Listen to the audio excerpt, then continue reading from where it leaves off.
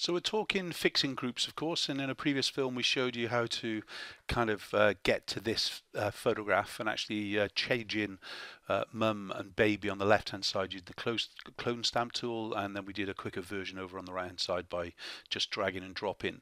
Okay, so there's going to be times though we've kind of reconstructed the group fully, and now all of a sudden things don't kind of start to really work as easily because this might be the only image that you've got. Fingers crossed it's not. I've kind of chosen this one to make it a little bit more difficult and things. So we've got a couple of issues here. Mum's eyes are closed first of all, and if we can, let's try and do mum and baby on the right hand side here as well.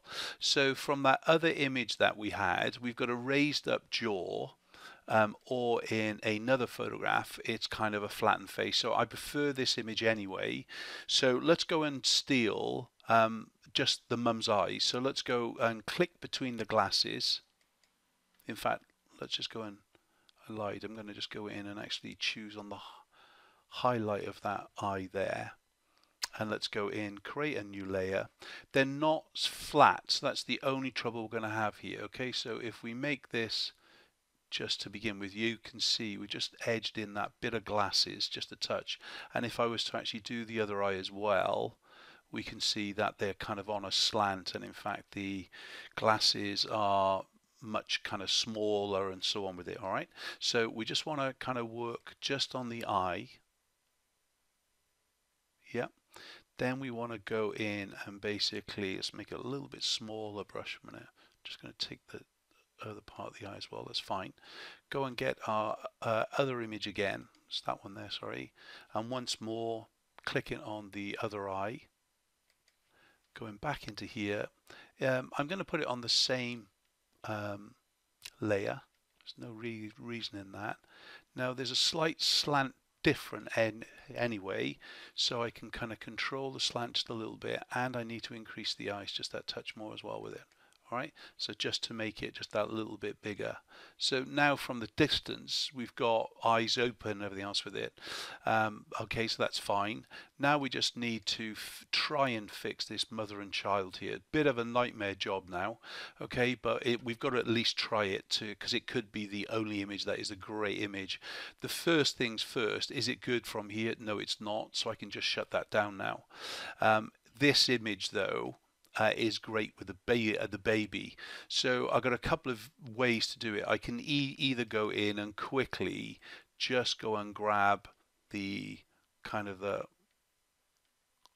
lasso brush and just try and give me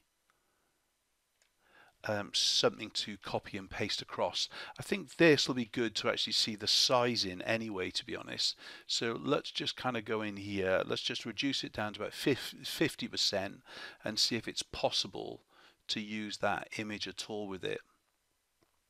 Do you know what? It's not bad, in fact. We can see though that we've basically got a difference here between obviously the shoulder and everything else with it and things really.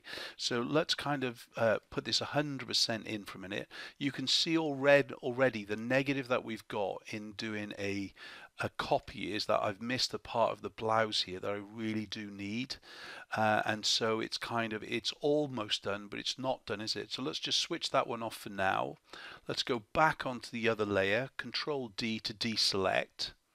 In fact, if I just use the lasso tool for a minute, press the shift key, we'll bring mum in more. Just add into this selection just that little bit more, in fact. Okay, so I'm going to copy that anyway. I'm going to drag it into here, just going to switch it off. All right, back onto there though. I'm just doing it in case, that's all. S for the clone stamp tool. So where are we going to go from? Well, we know the edge of the chair is pretty good, but mum's hip is pretty much stagnant here as well. So if I kind of use that clone stamp tool from the hip, even though we're looking after the baby, let's create a new layer and just come back into mum's hip again. Let's get a big brush go in. Let's go quite drastic first, because we can always use the mask to cover up. Now remember we've already kind of got a copy here if we need to. I'll bring that little girl's foot in there a little bit more.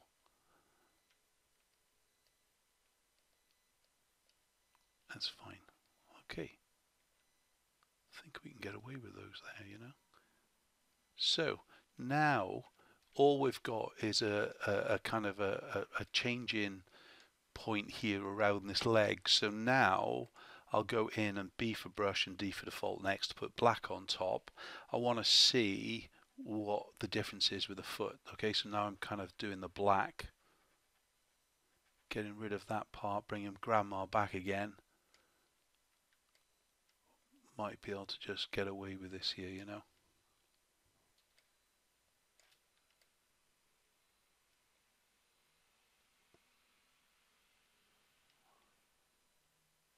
There we go.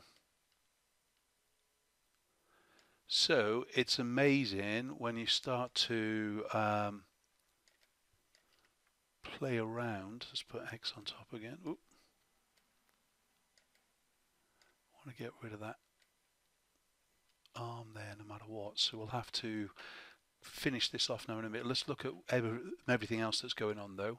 I think we've got away with it here. Let's kind of just X. Take that back down again. That's fine. We've only got one leg, good sign. Got one hand, good sign. Let's paint that back out there. And now all I'm going to do, in fact, is S for the clone stamp tool, making the kind of the brush a little bit smaller, selecting that point, new layer, and then just go in and kind of painting out what was there. So I think the only thing that we need to look at is basically if this is a bit too bright. So B for brush again, D to put that black on top. Let's put white on top. What's going on there? I don't know a minute. It's a bit strange, so we'll just go back to where we were, and all I'm going to do now is basically go and clone a little bit of this that is here, and I wanted to put it there. Okay, so if I just kind of just go in now and just make a little bit of a selection of the arm. Yeah, gonna have clone stamp tool, Alt key, just in here, new layer.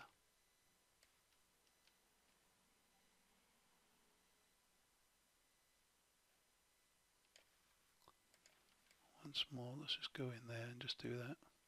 Because there's tones, I don't want to just copy it from one part as if everything's in the way with it. Let's go in now, smaller brush. Just needs a little bit of work on there, that's all that is, to actually tone that in, and probably just dragging that opacity down is going to be enough. In fact, it is. Great. So with that done, of course, all we've got to do then is actually fix our background. So what are we going to do? Remember, once this is done, if we're in doubt, we'd save it as a working file. So you just add the kind of space and then a W on the end. That saves the PST. Once this is done now, I can layer and flatten image. I'm going to Control J to basically duplicate that image as well. Let's go in with the in fact, let me just work that quicker. Working the crop tool first. And I'm just going to straighten it off. Straighten there. Less height, less black there. And we don't really need to do that part much at all. Gives us good compositional space though then. Then I just need to Control J that. We'll clean this up first, of course, just by Control L for the levels. It's a destruction. That means we're getting rid of pixels or getting rid of information in pixels, but that's okay. Now I'm just going to go back into my mask and B for brush, D for default, X to put black on top again. This is we're going to get all our contrast colors back that we just lost by doing such a severe fix on the white, because obviously we're trying to fix the white we are. Let's make sure it's all clean. That's pretty much it. Did I miss anything? Just double check it. Don't think I did. That's great. So F2 to this one now. Control J. So we're going to just Control J it, and then we're going to go and fill in with a new layer. Just going to go and choose a white. Just there. Pressing OK and filling that in. Putting that below. Yep. And then all I've got to do here, in fact I didn't fill it with white, there we go. All I've got to do here now is actually in the masking once more. We've already got the brush selected on here, just going in and 100% shrink that brush down just a little bit. Remember, because this is technically the same color I just chose, I could just go in with the lasso tool and select around the image. Oop, wrong button. Select around the image here and just hit the delete with it if that's what I want to do, but that's obviously going to show it, or I can actually fill it. But again, better for us to use that kind of masking technique in case we kind of lose some or don't lose enough. Let me just deselect that. We'll go and clean that part now in a minute. Clean that part there as well. So in that case, F2, Control J, Control L, clean the white again on here. Pressing OK. Back to my mask. So there's a consistency of technique, isn't there, all the way? It's kind of, okay, so if I'm going to delete information that I want to keep, then basically don't worry about it. Just have a method to actually bring it back, and then pretty much we're done. So there we go. We've got the family all done, ready for the wall.